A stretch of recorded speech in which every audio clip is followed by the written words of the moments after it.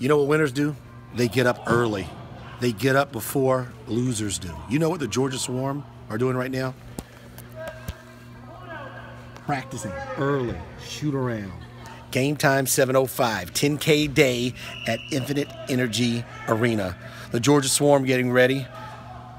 6 hours away, 7 hours away.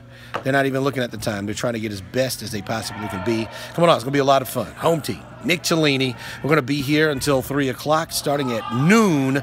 You want to make sure you come and see some exciting playoff action.